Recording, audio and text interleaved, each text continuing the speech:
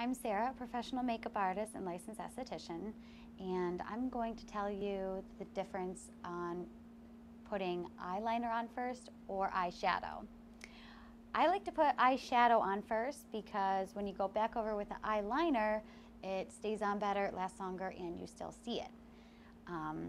We have applied eyeshadow to our model here. Go ahead and close.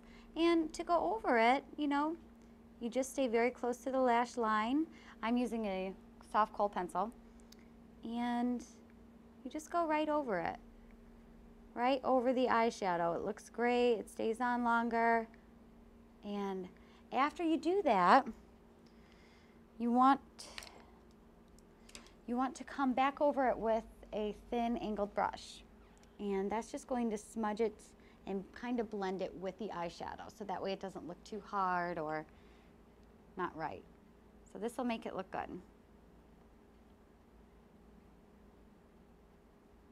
So if you were wondering what to do first, now you know that you apply eyeshadow first and then eyeliner on top of it.